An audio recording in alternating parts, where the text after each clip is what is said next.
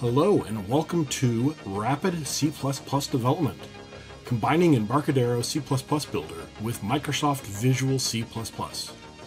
Your instructor is Rob Swindell, Embarcadero MVP.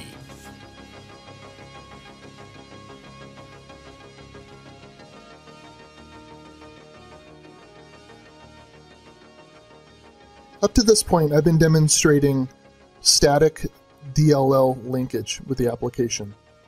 That's using an import library. In this case, we created with implib. Could have been created with the conf to OMF utility. But what this means is that if the DLL does not exist, either in the directory where the application is or somewhere in the search path of the system, then the application won't run. So let's show what that looks like. So I'll just delete the DLL and try to run it. And we get an error saying that it can't find that DLL. So this is static linkage to the DLL. The application is permanently dependent on the existence and of that DLL, and that it has the symbols that you need in it. Any functions that you call in your code have to also exist in that DLL. If it's possible that that DLL may not exist or it may not have the functions you need, and you want your application to still run, then you'll want to use dynamic DLL linkage. So that's going to be the topic of this segment, how to dynamically link to a DLL. So to do that, we're going to take this import library out of our project. We're going to need to create, well, the easiest way to define a function pointer is with a type def. So I'm going to create some function prototypes which match our DLL functions that we've exported. Okay, so we'll do test, just the test call here.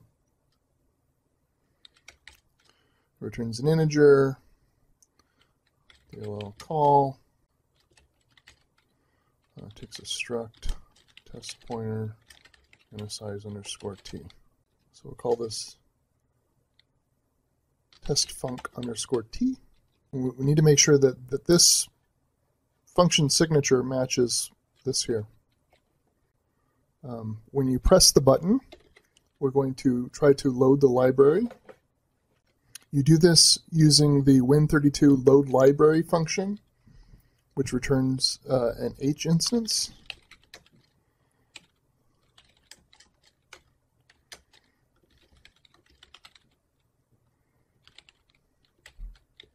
And then you give it the name of the DLL. And it's going to look in the current working directory and the search path for that DLL. If hinst returns null, that means failure, so we're going to check here that the load did not fail. Actually, what we can do is, if it fails, display a message box.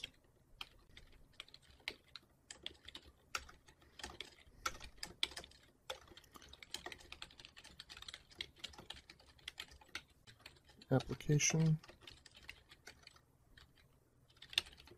message box. Let's see. So we'll include windows.h. And then it's giving me a warning about : test.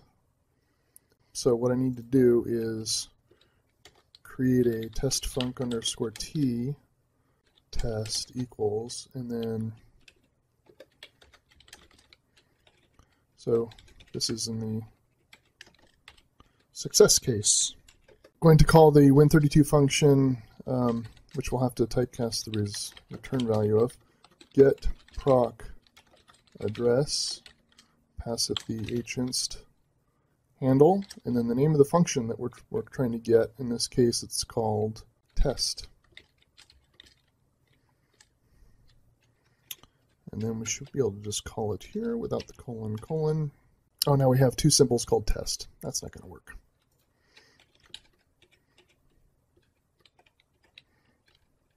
Go ahead and put it like this. Test func, test func. That way we don't have both a structure and a function with the same name.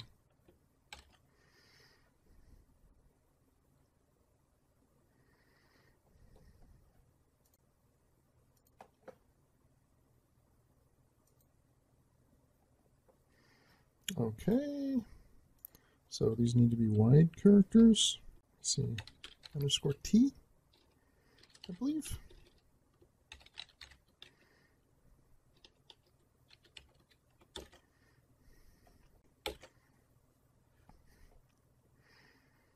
So I'll have to remove this get size call.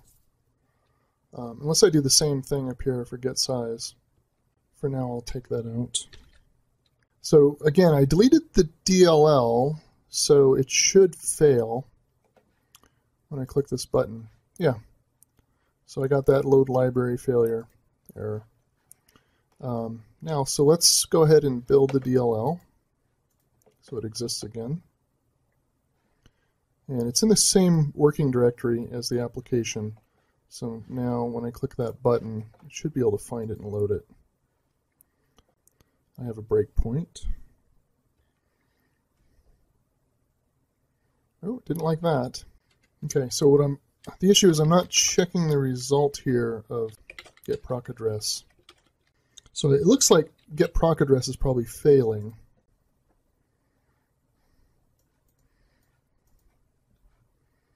Okay, so get proc address is failing. It's not finding the symbol test in the library. Let's take a look at that library. tdump/c debug dc test. All right, and the symbol underscore test at 8 looks to be the symbol name.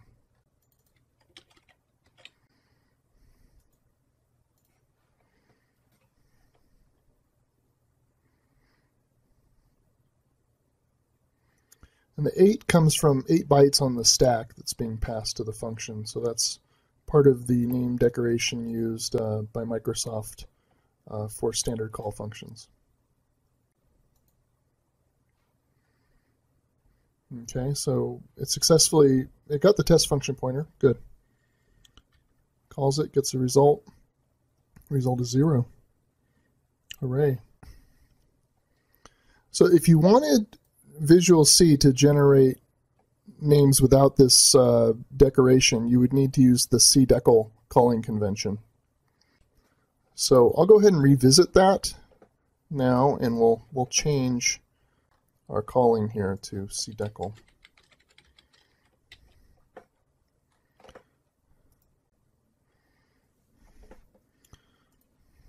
So let's look at the symbols again. Yeah, now our symbols are in here, and it's just test. There's no @ number. And then rebuild this guy. No leading underscore, no @ no number.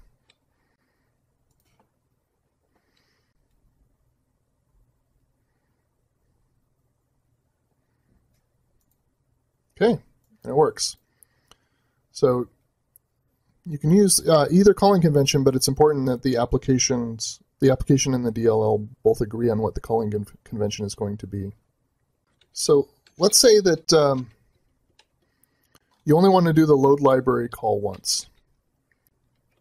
What you probably would want to do is create one of these H instance variables in the class definition for the form or the application, or whatever scope it is that you're going to be often dealing with the functions in the DLL. So we'll just call it DLL HInst. Make it a little clearer.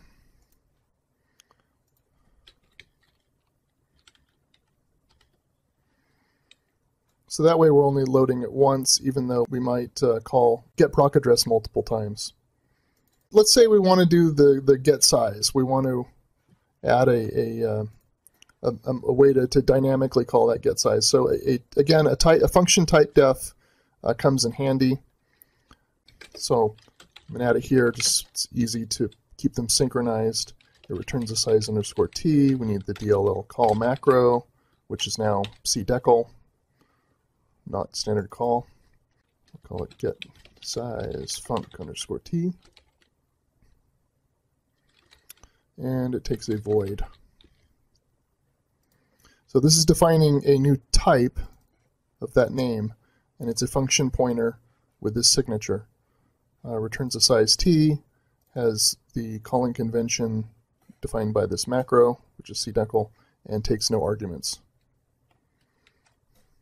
And we don't have to rebuild the DLL. This is only for use in the application, cbuilder application. So get size func underscore t. So we're going to double check that didn't fail, and then we're going to create a get size func type, and then call get proc address, and then the name of the function.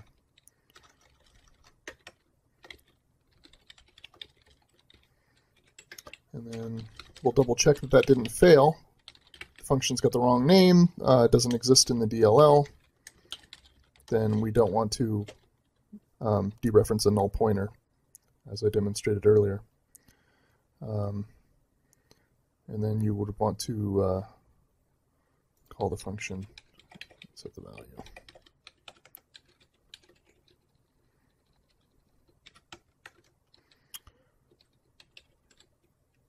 Get size func.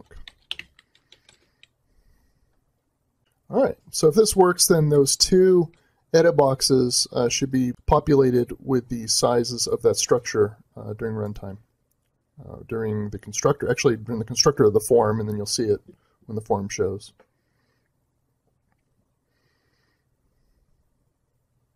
There we go. So this value was populated by this line right here, while this value here was populated here. It called into the DLL and put that value here. And they agree. We already went over that with the structure packing options and pragmas. So that's how you dynamically link and call DLL functions from C++ Builder.